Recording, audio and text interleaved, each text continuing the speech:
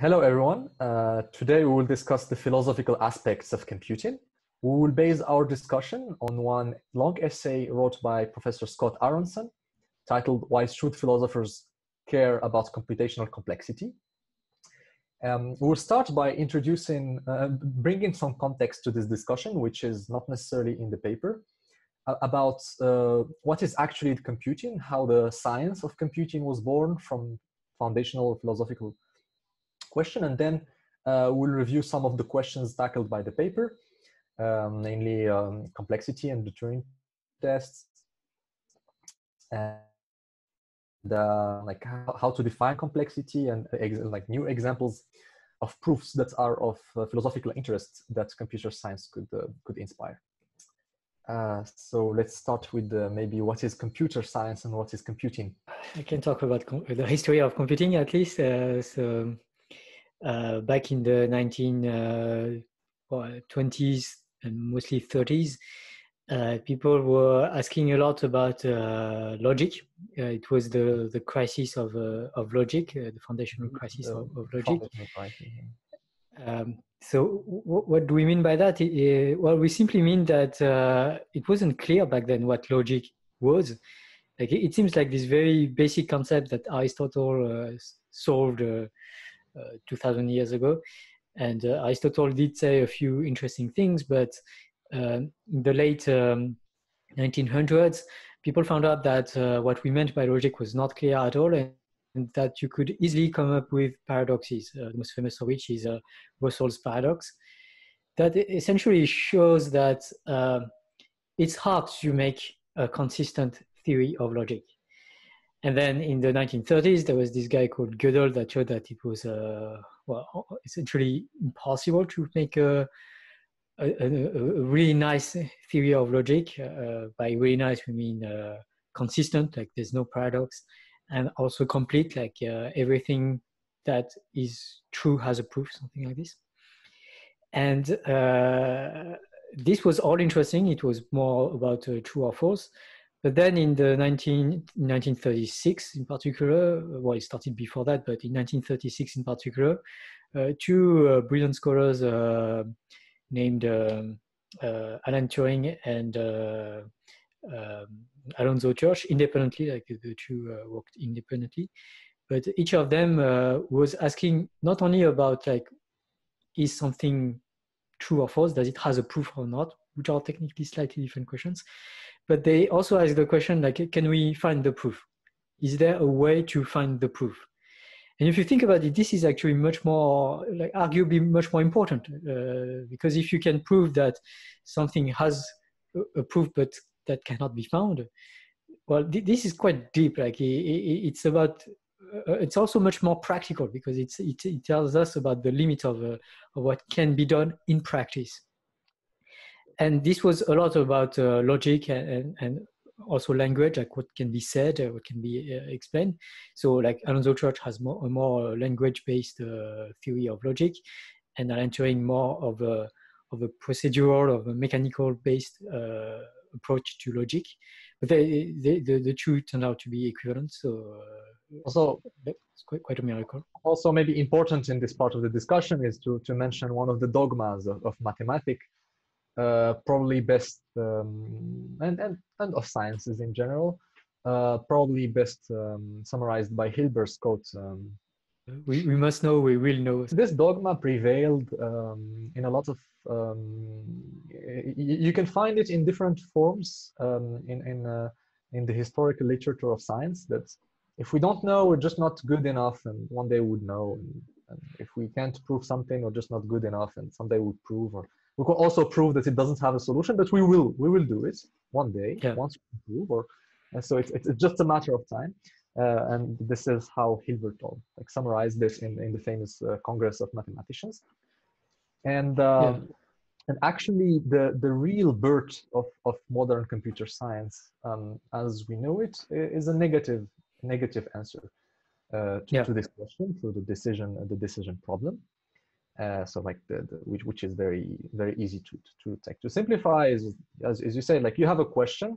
Could you decide what is the answer to the question? You have a conjecture. Could you have a proof that the conjecture is true or false. So it's called the decision problem. And actually Alan Turing was just trying to solve the decision problem, answering it by the negative. And while doing that, he realized that actually a lot of the questions could not be decided. And there is a subset of questions that we can define as the decidable ones. And then he proved that a question is decided and a question can be decided if and only if it can be decided by a step-by-step procedure. So it's just a thought procedure, and there's nothing concrete in it. It's called the Turing machine. So the Turing machine is it's called the machine, but it's just a step-by-step thought process. And that all decidable questions can be decided by the Turing machine, and anything that cannot be decided by a Turing machine are not decidable questions. And as Aronson also say in the introduction of the paper, and many people say in other contexts, actually technology, like the computers as we know them today, came just as a byproduct. And I think it's very important, and it's not enough stated in curriculums, that the starting point of computer science is a philosophical one, and that the gadgets and the technology are a byproduct. And this is also why this discussion should happen again. Also, like another point, maybe not like a bit overlooked by Aronson, that we mentioned in our book, is that if you look even older, like if you look even further in the past, in the 9th century, the birth of algebra and algorithms, like those are two fields that were in at least in their actual form, were born in the same book. So the book that gave the name algebra, by the author whose name gave us the word algorithms, is actually motivated by a lawyer's job in solving in complex inheritance cases. And in that book, in many instances, you find the same word for judgments and computing. So computation and judgments are referred to with the same word, hisab, in Arabic. It's funny that the day of judgment is called the day of computation in Arabic, Yawm al-Hisab, the day of judgment, day of calculation. And so yeah, it's just not an irony of the Arabic language, but the very act of computing. We have a lot of examples in history where it is motivated by a judgment, by a decision. So just like the decision problem that Turing wanted to test to solve, Al-Khwarizmi, so algorithmy, was trying to tackle the question of judgments in inheritance and how to make fair judgments. And we can even go further in the past, like all the way to Babylonians, where calculi are the small stones that we use to compute, so that we have social interactions that are based on fair and transparent judgments. And so I like one question raised by Aronson in the paper is that there seems that there is now very little engagement between computer science and philosophers. Maybe there is a social explanation to it, is that in the 30s, you have strong interactions between people like Russell, Gödel, Church, von Neumann, etc. And then World War II happened, where we had to push for the engineering part of computer science. And then post-World War II, like computer science was kept in this engineering bubble, despite the theory happening inside it, but very little engagement with the external world of natural sciences and physics. So as much as computing, can be defined as the science of decision-making, the science of processes, like what we will discuss later in the topic is computational complexity, which is a subfield of computer science. So as much as the birth was, could we answer a question or not? The theory of complexity, the science of complexity that was born out of that is again a science of processes, where you ask questions like how many steps to solve the question, how many to decide the answer, how many things to remember before deciding, how many examples you have to see before you learn the answer, or how many characters you need to describe an object. And I think Louis has a very interesting anecdote about the last aspects of complexity. Yeah, so this anecdote you refer to is the question that was asked about measuring the length of the coast of England. And when doing this, what we observed was that depending on the accuracy with which you draw the line of the coast of England, you get extremely different answers for measuring the length. So if you look with an accuracy of at the kilometers, you would measure you would observe a quite smooth curve. But if you use meters for the accuracy, or even millimeters for drawing the curve, then you realize that the curve of England is extremely chaotic, extremely complex. It's going all the way, so somehow it has a fractal behavior, and the length is just very different than if you measure it with the kilometer accuracy. To insist a little bit more on the importance of computation. So computation is really an algorithm is just a sequence of things to do to achieve whatever some task. And one of the most important algorithm that we try to apply to advanced knowledge is the scientific method. If you think about this, method and algorithm are synonyms. Like, it's all about like having a step-by-step procedure to achieve a goal. Here would be like advancing scientific knowledge. And it's quite somehow disappointing how rarely these two are come together. Like how rarely people think of the scientific method as an algorithm to be optimized like any other algorithm. And yet there are a lot of very important questions you can ask, because once you frame the scientific method as an algorithm, then you can ask all the questions we usually ask about algorithms. The most important is, of course, like, does it achieve what we want it to achieve? And for the scientific method, if you state it in a certain way, if you, for instance, take the p-value framework, then you can actually ask, like, will it always validate a true theory and refute false theories? Well, the answer, if you analyze it, is no, not at all. Like, it actually has quite bad properties. But there are other interesting questions that you can ask. One of them is the so-called sample complexity. That's how we call it in computer science. It's the number of data points that you need to come up to a good conclusion. And this is extremely relevant if you think what we talked about multi-armed bandit and adaptive clinical trials a few episodes ago. And this is really a matter of sample complexity. Like, we want to come quickly to a good decision.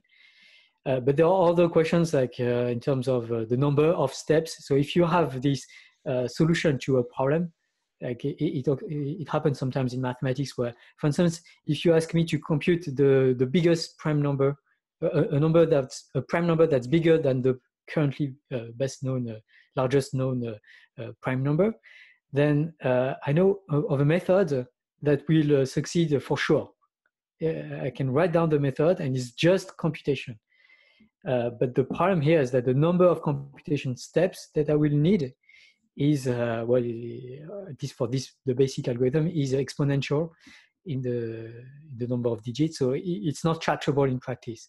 And this is a huge limit that we need to take into account when we're thinking about the scientific method. This is the complexity limit of the algorithms. So it's interesting. Like, it's good that you mentioned the scientific method as an algorithm, and actually it brings us to another question, which is, I think part of which there is not enough engagement between philosophers, epistemologists, and computer science, is, I believe, both communities not realizing how broad the definition of algorithm is. Like, I have this feeling that, like, computer scientists don't realize how precious the epistemological toolbox they have at hand, and how general it can be, and how much it could be used to talk about other objects that are at the end algorithms. Like the law, modern law is an algorithm. People prefer to be judged by an algorithm, which is written law, rather than what's happening inside the mood of a random wise of the village.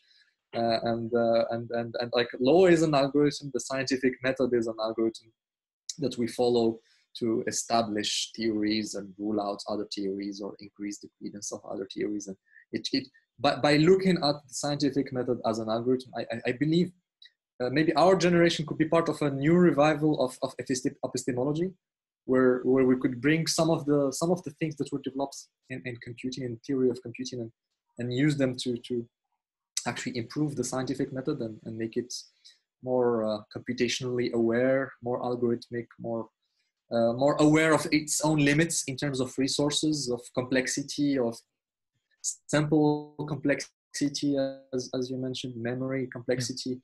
And just again to illustrate how broad the notion of algorithms is, and thus how broad the science that studies them is. There's a famous quote by Dijkstra who said that computer science is as much about computers as physics is about the science of the telescopes, or astrophysics is the science of telescopes.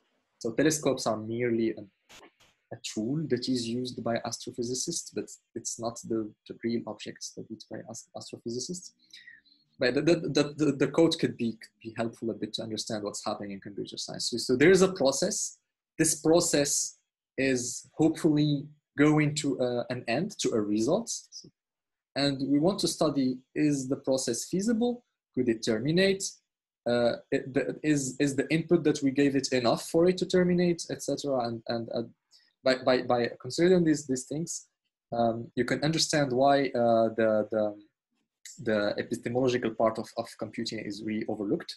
There is now there is a growing effort among many scientists in computer science to raise awareness on this. Like, for example, Leslie Valiant, who is the Turing Award 2010 Turing Award, he famously says, computing is a natural science. So computing could be seen also as a natural science that studies processes that are happening in nature. Many systems in nature can be examined through a computational lens, like evolution, like Darwinian evolution is a wonderful process to study under algorithmic lens, and actually that's an important part of Leslie Valiant's career, but also other people's work. Learning is in the brain is now increasingly seen through computational lenses, and there's also all the science of complex network systems, social interactions. All of these are processes that could benefit actually from incorporating in their methodology not only the toolbox. Like when you think of social scientists interacting with computer scientists, the first image that would come to most social scientists I talked to, actually wrote a paper with a social scientist on this question. Like the first thing that comes to the mind of social scientists is, we will get some computer science, so we will get some computer science person, and they will code for us and crunch the data and draw us very nice graphs. So they systematically think of the technological toolbox, and they almost never think of the epistemological toolbox. And like we had a paper, so we decided to write a paper to explain why actually social scientists also should care about complexity theory. Maybe just to conclude on this very long introduction and contextualization. So all of these aspects that we mentioned, maybe one of the other explanations why this is not happening well enough is that there are not enough career incentives for young computer scientists to engage in this discussion. I don't think the essay wrote by Scott Aronson helped in his tenure track case. And so I don't think that like something as good for your CV as, I don't know, a paper at Stock or Fox. And so there are not enough career incentives. And as Oxford philosopher Nick Bostrom jokes when he said that some of the most pressing and neglected foundational questions are always like left as a discussion between retired physics professors, and like it's always bad for a young person to engage in them because it's a loss of time and it's not helping for their career. And actually, one of the cornerstones of our project and this channel and all what we do in this group is to take part and be part of this effort to strengthen the bridges between computing and epistemology. Yeah. So with that, Louis, what you want to tell us about complexity and the Turing test? Yeah, thanks for the introduction, Mehdi. So this paper changed my mind a little bit, because I was very focused on the notion of computability with a problem as a solution, as an algorithm, and I wasn't thinking enough about complexity. But so first of all, in the introduction of the paper, you explain why complexity is extremely relevant.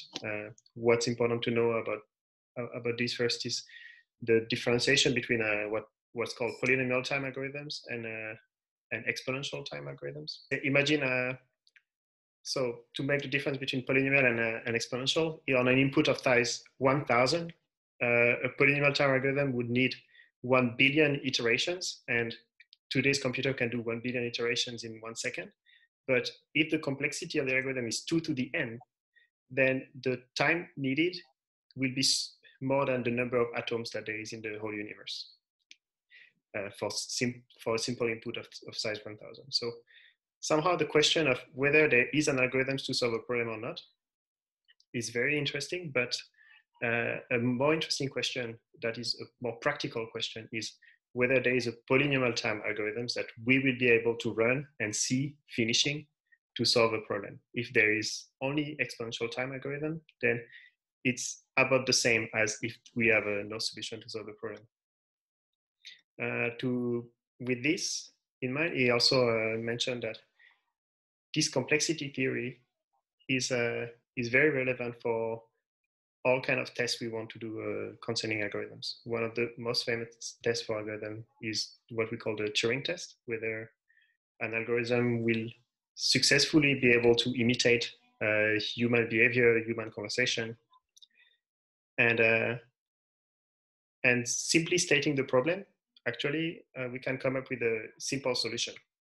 So for whatever test that you design, we could simply imagine a huge database that contains all the answers to all the questions you will be asking in the test that will convince you that the test has been passed. And simply by looking in this huge database, a very simplistic algorithms could successfully pass your test. But then, so where is the interesting question here? The interesting question is that we would like, so we've said that the Turing test, there is a simple algorithms that can solve it simply by looking through a huge database of answers. But what we would like to build is a bounded solution to the problem. So an algorithm that is quite small, not bigger than a human with the size of a human brain to pass the test, and also an algorithm that is quite fast. We don't want an algorithm that will take billions of years before being able to answer every question of the Turing test. So yeah, is there an algorithm that solve the Turing test? Obviously, yes, there exists some, but is there a fast and a small one? This is a more relevant question. Yeah, so what's very nice is that you bring this question of the Turing test, because there's a lot of discussions and debates about whether the Turing test is actually an important or relevant test or not. And if you only look at it through the lenses of computability, well, the answer is no. It's not that complicated of a problem, like as you just said. But if you, as soon as you add the primes of complexity, in particular of memory space here and of time complexity as well, then it becomes a really interesting problem, which is still open. But before claiming that a computer cannot solve the Turing test, well, you have to show that there is no algorithm that is of small size and able to pass the Turing test in a small amount of time, which is a very interesting question. Difficult, but a very interesting question.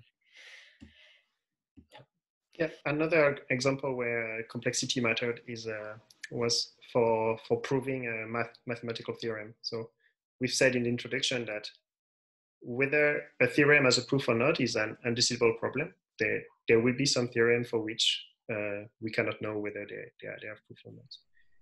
But one question that is computable and very relevant also is there a proof of that theorem with less than 1 million steps? And for us, it's nearly the same question, because whether there are proofs that are more than 1 million steps is not extremely interesting, and we don't care much about the few theorems that have proofs that are that long. And this question is decidable. There is an algorithm which simply enumerates all the proofs with less than 1 million steps and will terminate at the end to tell. So this is where the notion of decidability fails, because here this is a decidable problem, but the problem is that the algorithms we propose for this will take billions of years to run, because it has an exponential complexity. There will be an exponential number of proofs to explore. And the interesting question here is, can we build a polynomial algorithm, a fast algorithms that would be able to answer whether there is a proof of size less than 1 million for a given problem? Yeah, I think complexity theory makes these problems a lot more interesting in a sense. Like the computability version is still interesting, but it's limited, especially in terms of applications, but also like in terms of what you can think about. It's not only what you can do on the computer, but it's also what you can do in your brain. Because if you have a fast algorithm, maybe you can compute it by your brain and you can solve the problem yourself, which adds a lot more to what you can do, which is very interesting. And there's a lot of examples of this. We can mention a third example, which is games, especially the game of Go or chess or games like this, where it's very easy actually. Like if you forget about complexity theory, these problems are extremely easy. Like it would be crazy to think, if you forget about complexity theory, it would be crazy to think that these are AI problems, because you can write an algorithm that's 10 lines of, or maybe 100 lines of codes, and that's going to solve this problem. Well, basically test all the possible games that you can play, and you can backtrack to see which are the moves that are always winning, something like this. So what makes these problems challenging has like nothing to do with computability, with computation, or just computation, say, but it has to do with complexity, computational complexity. Can we solve this problem in a reasonable amount of time? And this is this makes the problem a lot more interesting, which is and this may be too often neglected in discussions about what the brains can do and computation and what the computers can do and stuff like this. We usually think about what it can do in the absolute, and if we forget about the complexity part, we're missing a big chunk of a very interesting story. Coming back to the scientific method example, also like science, like natural sciences, chemistry and biology and medicine, are actually full of problems that you can just solve using a lookup. Let's just try all the possibilities. But then no one in medicine is fool enough to try all the possibilities, because most of them will kill the patients. So like you can think of the patients as a finite resource, and then like a number of patients that you can have access to try a drug. So you can't try everything on everyone, and you have limited, like you can think of patients as memory, and then the time it takes to test them and look at the results as also time. And then you have the two key ingredients: memory complexity and time complexity. And like the scientific method is an eternal struggle with time complexity and memory complexity. Not everyone has the resources to do a lookup and exhaustive search on all the lists of all possible molecules that you can ingest.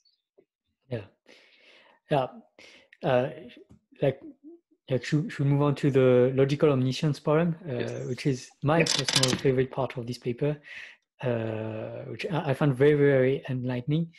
And it all has to do with one of my favorite quotes by Alan Turing, the great man, that opens the article of Aronson.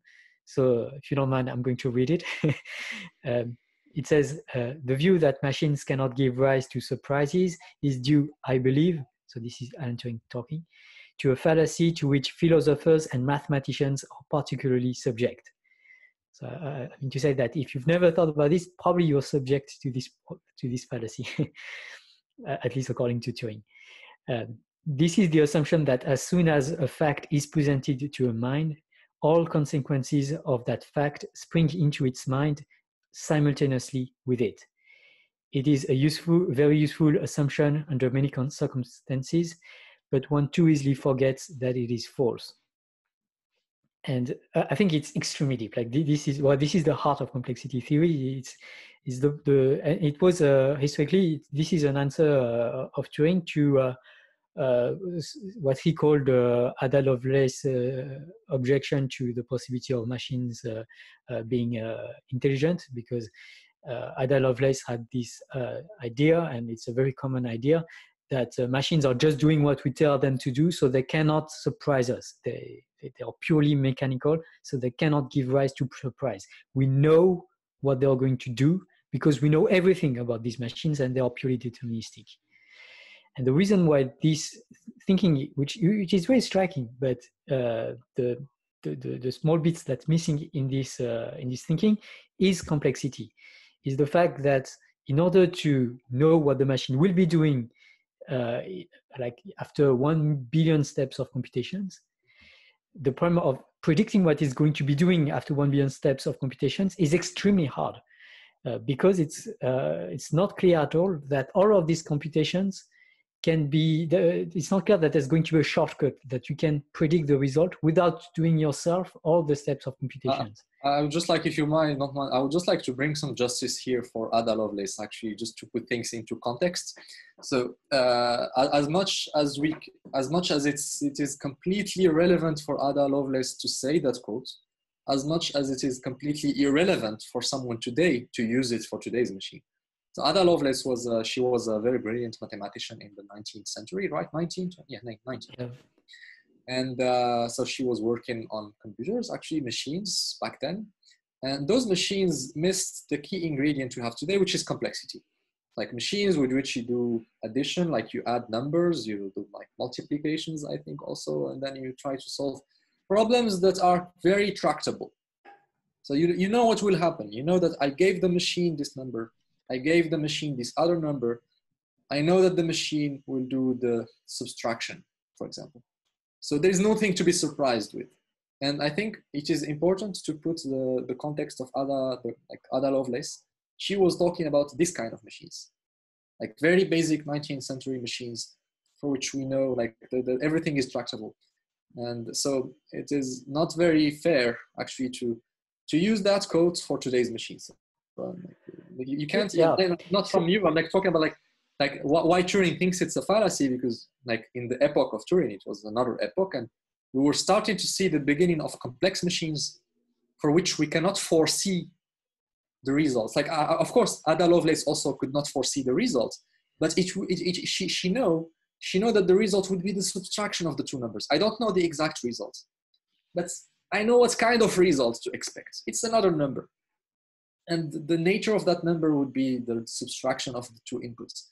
And with Turing, we started to foresee machines that will process operations that are more complex, and like we cannot even foresee the nature of the results. Yeah, so I don't mean to criticize Ada Lovelace. No. I'm actually criticizing the fact that something like this is an orphan. I'm not actually not criticizing no one. I'm just like pointing out that the fact that Ada Lovelace belief is very well grounded in the 19th century, but it is surviving in our minds as an orphan belief, as Julia says. So it's an orphan belief we have from the 19th century where machines were tractable. But what I strongly imagine is that in Turing's time, it was extremely hard also to foresee what Turing saw.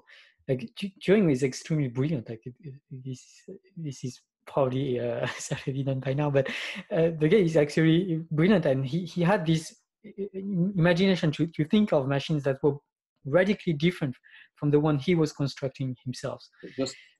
Just also again out of context, just like you said, Turing is great. Just like if there is a chemist or a biologist watching us, actually until very recently, the most cited paper of Turing was the paper on the chemical basis of morphogenesis, where his initial motivation is to understand what happens in biology so that we have complex patterns, embryos, and from single identical cells.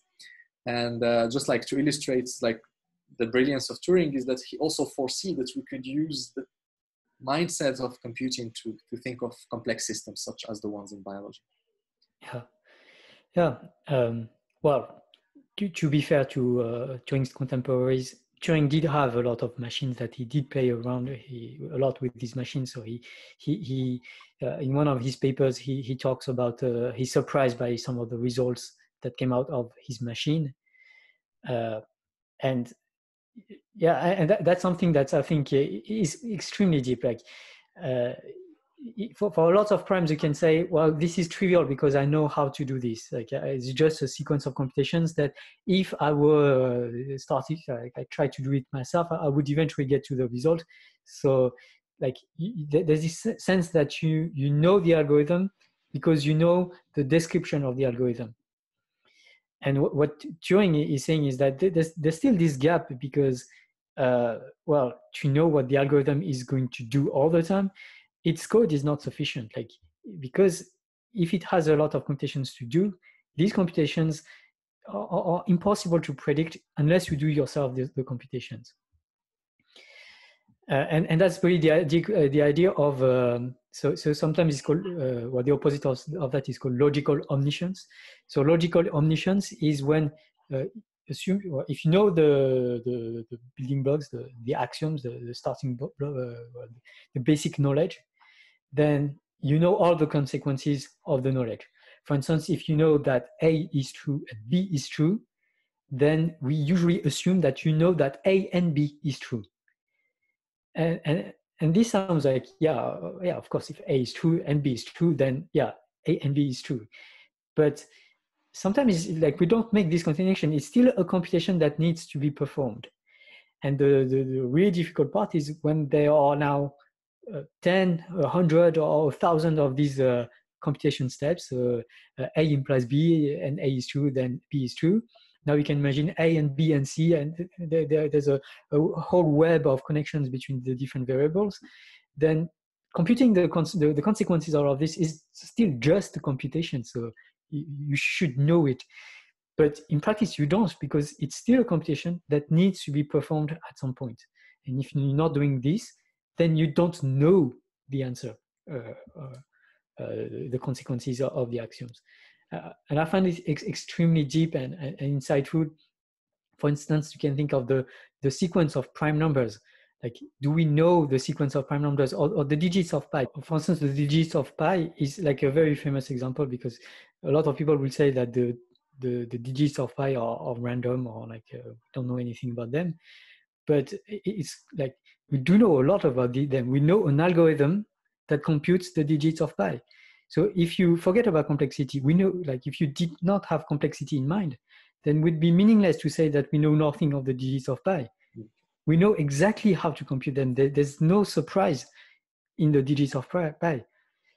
But this is forgetting complexity theory. And as soon as you add complexity theory in the mix, well, you realize that no, actually, I don't know the 1,000th digits of pi, even though I could compute it, but I don't know it. And I think this is the deep insight by Janssen.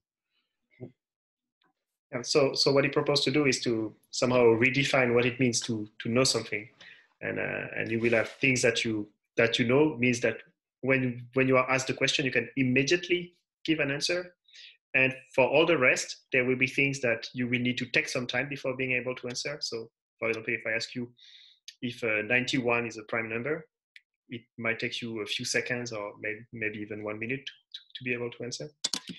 And there are things for which you cannot at all give an answer, even spending 100 years trying to answer the question, like what is the next largest prime number after the largest prime number that we currently know. Unless you are working in the field and you're an expert and looking for these prime numbers, it will take you a very huge amount of time to find one. So yeah, redefining what it means to know something using complexity theory. So and we would say that you know something if you know a fast algorithms to compute it, and that you can with a reasonable amount of time answer a specific question. Yeah, this is a fantastic insight. Like, to know is to know a fast algorithm. This is actually extremely deep. Like, if you think about it, it's not knowing just the answer, because usually you don't know the answer to everything. You're still using an algorithm just to organize your knowledge in your brain, and then so there's no like instantaneous knowledge. There's always a computation that leads to this knowledge, even if this knowledge is in your brain already. Then there's the question of how fast this algorithm is that is critical to, in a sense, there's different level of knowledge. Like the faster the algorithm, the more you know what you're talking about. So do you know what will a molecule of benzene combined with a few milligrams of fluid from someone who has the coronavirus added to 3 grams of iron would give? Yeah, but like this is an example where I don't even know the algorithm to answer to your question. The algorithm is just to mix them and wait. Yeah. So like even then, like we know, hopefully we would like a fast algorithm to know what would happen without running the chemical reaction. Yeah, so it's the same. Like I know, like I have an algorithm to generate the 1,000 digits of pi, but I don't have a fast algorithm except running. Like I have an algorithm I have to follow, which is very painful. And then after billions of whatever operations, I could find that 1,000 digits of pi. But the same, like, do I know the results of benzene with coronavirus and a few grams of iron? The fastest thing I know of is to just mix them and wait for the chemical reaction to happen. And knowledge is like you can also that's why like actually Aronson's definition of knowledge is very brilliant, which is real chemical knowledge is to have a fast algorithm that will tell you what will happen before you make the room explode. So that like you know what will happen without running the chemistry. Yeah, yeah. But here there's a bit different because you're talking about algorithm that involves like doing experimentations and instruments and so on. Whereas like what I think Aronson has in mind is more like all you have is like a data structure, mm-hmm. and you know the algorithm to extract information from this data structure, and still there's a different, like it's not sufficient to have this algorithm to know this algorithm.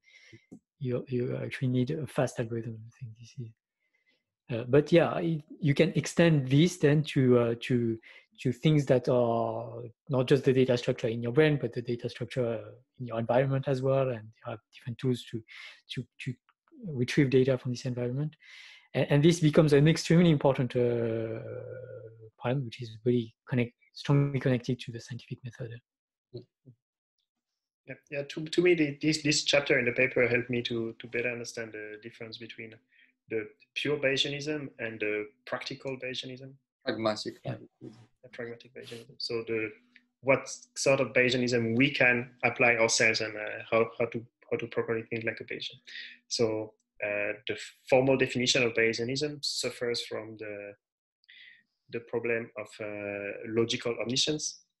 If you tell a pure Bayesian the rule of chess, you will know from these algorithms probability that white is winning equal to 1 or equal to 0 from the start.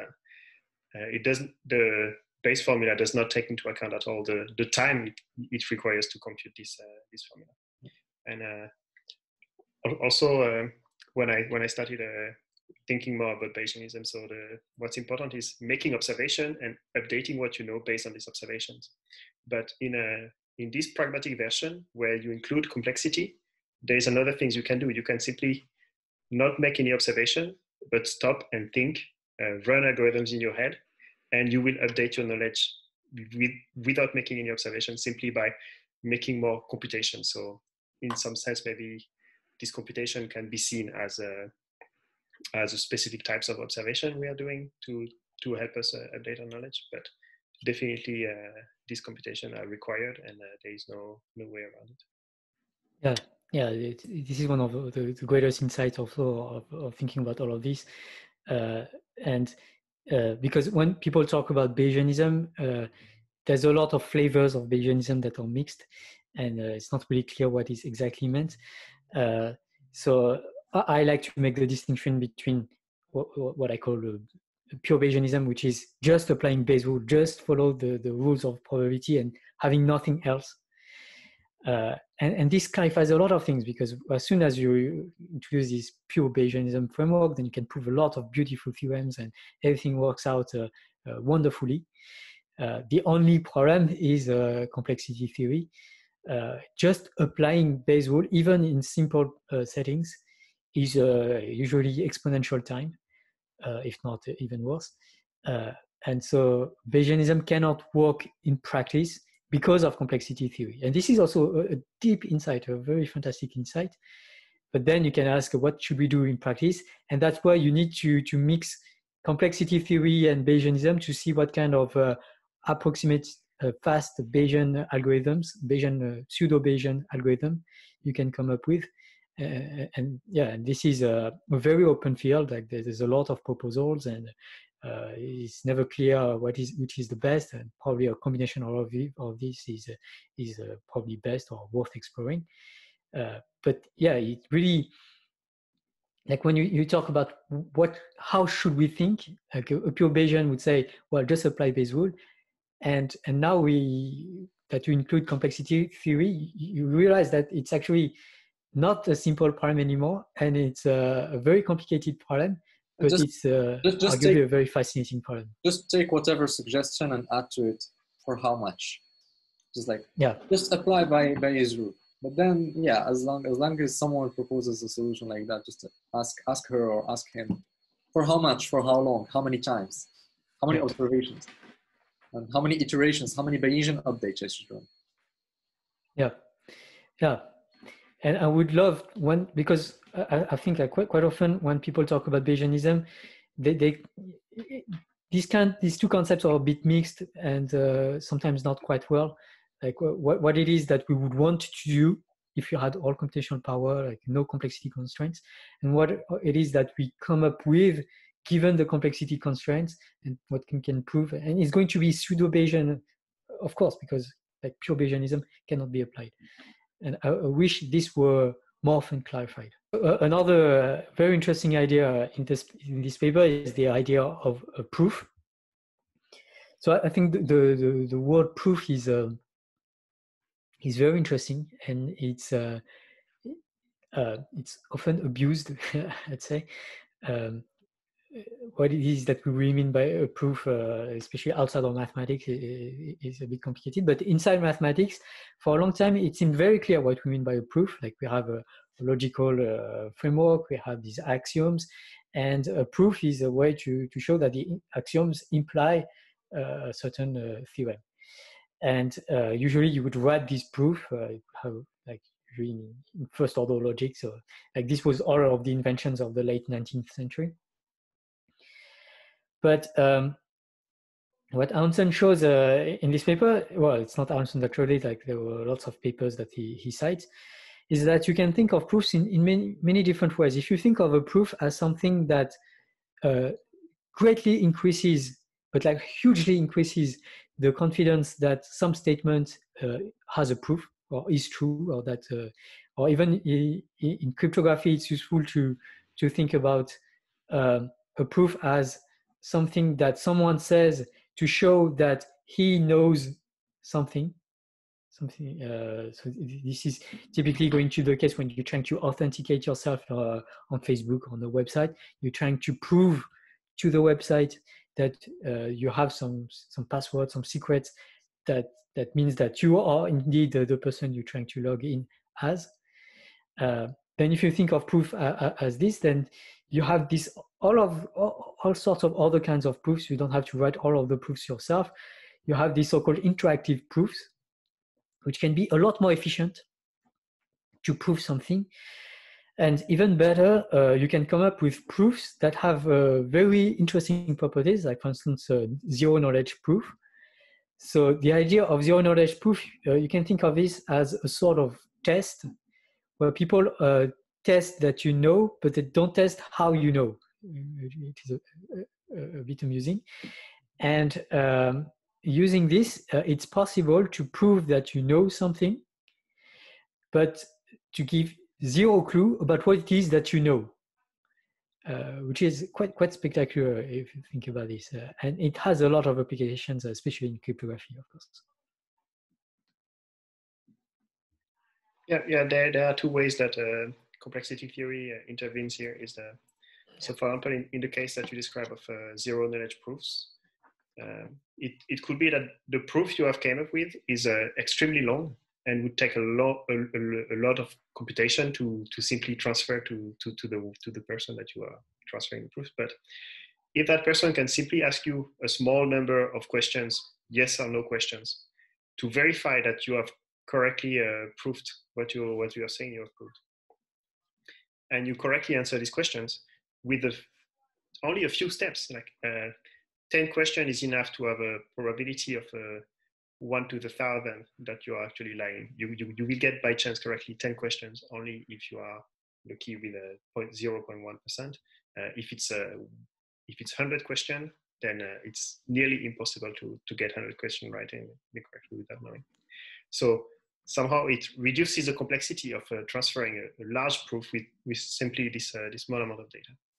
And the second aspect that where complexity theory and proofs are reliant is about cryptography, where we know cryptography serves as proofs because we know that the only algorithms we know to crack it are exponentials. It would take too much time. So this is the only complexity theory is the barriers that makes cryptographic keys suitable for proofs. Yeah. So even in interactive proofs, at least in some interactive proofs, well, you're given a yes or no question, and technically you could answer this question without knowing the secret, but just by doing a lot of computations, typically in graph isomorphism. Well, I'm not going to go into the details, but the barrier to, well, there's, if you know the secret, then you can compute quickly the result. Whereas if you didn't know it, it would take a long time. And this is how we leverage complexity theory to provide this zero knowledge proof guarantee, which is pretty remarkable. And without complexity theory, you will not have this possibility. Yeah, and there are other quite remarkable things. So you can sort of apply this to something called probabilistically checkable proofs, which are proofs that can be verified by only checking 20 or 40 bits of the answer. So you can imagine that you have a proof that's supposed to be 1 billion pages long. Well, this algorithm, instead of reading your entire 1 billion page long proof, it will just look at a few letters in your proof, and well, you will do it strategically in a random way, in a smart way. But just by looking at only a few bits of information with very, very low complexity, it will be convinced that your proof is indeed valid or not. This is really remarkable as well. I conclude with a personal anecdote. Actually, I mentioned this paper written with this professor of social sciences. So I was excited about the projects, and I told Lei, look, Lei, I'm writing this paper with the social scientists, and in my part, I'm trying to make a point, and I actually were even doing like what social scientists love to do, which is have a field work. So our field work was on Kaglers. So we looked at how Kaglers use data science to solve topics like questions that are of interest to social scientists, like housing bubbles, like housing market questions, and other very complex social questions. And so actually the part I was like most involved in is making this case that if you want to leverage the computing toolbox, like the technological toolbox of computing, you also have to understand the foundational toolbox, the complexity theory part, and etc., because that will give you insights about how to look at the problem, like not only how to crunch data, but also how to look at the problem itself and how to look at the solution itself. Is the solution complex? Is the problem too complex for the solution? Does the solution require too much observation for what you could afford, etc.? And I told Lei that like one of the motivation for me to collaborate in this project with the social scientists was to raise awareness outside computer science that computer science is full of philosophical and epistemological aspects. And Lei told me, maybe you should start by doing this effort inside computer science itself, because I don't think a lot of computer scientists are aware of this. So I don't know what Leo would like to add on that and why he said that. Well, yeah, I think it applies to many different people, but like what we've discussed, I think is relevant to all sorts of people. But I do think that there's a lack of promotion and understanding of these overall these concepts. Maybe one thing I would like to do is that here is like we've discussed mostly complexity theory. Well, Aronson's paper is only on complexity theory, but there are plenty of other intersections between computer science and all sorts of interesting things. And Aronson's mentions them early on in the paper. One of them is language.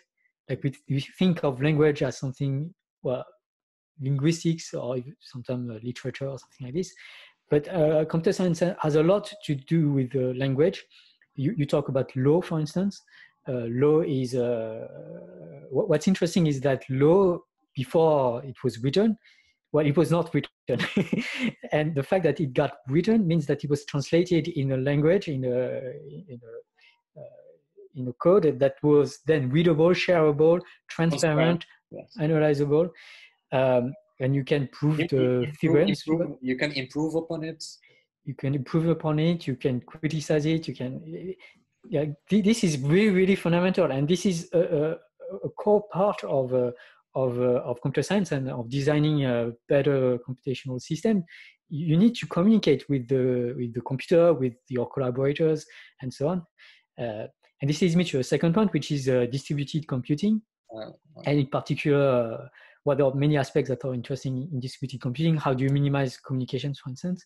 But I do want to insist on Mehdi's PhD topic, which is Byzantine resilience. Byzantine resilience is critical as soon as you have complex systems that interact with one another. And this is what's happening in economics. This is what is happening in law. This is happening in all sorts of organizations. Then you need to be Byzantine resilient, meaning that if parts of your system, of your institution, fails, if some people have to self-quarantine because they have the COVID, then your system needs to keep working, hopefully as well as before. Actually, I'm happy that you mentioned this part. Not it's because my PhD, but just like I was also happy that Aronson mentioned the distributed systems. Just going back to the scientific method. So remember, we mentioned the scientific method as something that should be looked at as an algorithm. Actually, looking at it as a distributed algorithm is even more relevant if you think of the context today where we have controversies. Something we don't like in distributed systems, so something that should not exist in a robust, like if a distributed system has to be described as robust, it shouldn't have single points of failure. It's like, so there is a distributed system, a lot of parts are interacting, and if there is one critical part such that if you remove it, all the system fails, then that system is not robust because it has a single point of failure. And something the scientific method implemented to become a robust distributed algorithm is to get rid of single points of failure. And those single points of failure is the argument of authority. So you can think of the argument of authority as a single point of failure, because if the authority is wrong, all the system is wrong. And we shouldn't listen to just someone because this person, she or he, is a very famous virologist or medical doctor, and then follow her or his opinion. So the scientific method already behaved as a robust distributed system, and it learned, and it's only a few centuries ago, to get rid of the argument of authority. Another thing that you mentioned here, it's like distributed systems, the scientific method.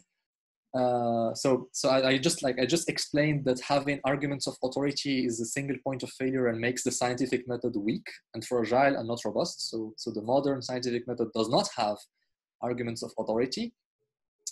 And then I also mentioned law in the beginning. The same, like in the beginning, law relied on the wise old man of the village, or the wise old mother of the family or of the village. And this is also a single point of failure. So you don't want law, like you don't want judgment to rely on the mood of a single person or something you cannot externalize and review and read and improve and modify. Because you can't modify the brain of the wise of the wise old man of the village. You can't read their brain, but you can read the law and you can vote on modifications of the law.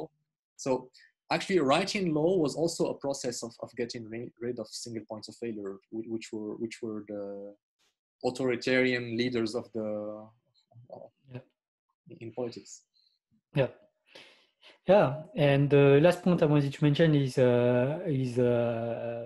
privacy. So, computer science is also the science of information, of what information is transferred, and also how to limit this information. So, and this like it's important to have a more quantitative approach to this kind of understanding, because if you like, privacy can be breached in many different manners.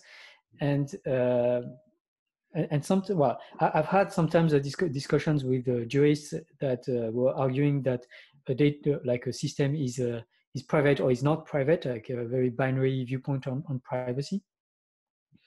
But well, there's a lot of research that has been going on privacy and how to limit information. And the definitions of privacy, well, they are multiple and they are not binary. You can actually quantify, at least for differential privacy is the classical example. So there's an amount of privacy. And this is like critical to organize society, to know what information is leaked, like indirectly or not. And yeah, so I think just like this is, I think, related to a lot of politics, but like, this is just to show again, like the surface tensions between computer science and so many different fields. Also, like, besides the differential definition of privacy that you mentioned, that is not part of Aronson's paper. So just like something that Aronson brought that could also be applied to privacy is like, what is it to know? Like, do you have a fast algorithm to get the knowledge? Like, if you have a procedure to know what is my secret part of my private life that I don't want you to know, if the best algorithm for you to know that runs in 1 million years, then you don't know that private part of me. So like the complexity, like using complexity theory to define privacy has also been a very important part of the last 4 decades of computer security. So we don't make things private, we just make them hard to guess. Yeah. We make them such as to guess them, to know them, it takes a lot of time, it takes a lot of memory. But now, as you mentioned, there is this more modern, which is only 10 years old or 15 years old. Differential privacy was born in 2004 or 8, like in the early 2000s, which is not only like how much effort you would bring, but how much part of the information you'd access, or how much distinguishability you would get on one person, depending on what group of people she or he belongs to. Scott Aronson, in the conclusion of the paper, says that he has been talking about lots of ways that philosophers can get inspired by computer scientists, specifically complexity theories. But he also thinks that he could write the same essay about ways in which computer scientists should get inspired by philosophers. So we, like we've been saying since the beginning of the podcast, that every field has to gain from learning about one another. So thank you for joining us today. Next week, we will discuss social media and polarization, specifically a surprising study that was run where showing opposite views to participants in social medias was actually increasing their polarization instead of decreasing it. It somehow shows the difficulty, which is that to make robustly beneficial choices, that it's really something that should be studied and is not at all obvious. And we will discuss in more detail next week. Bye. Bye.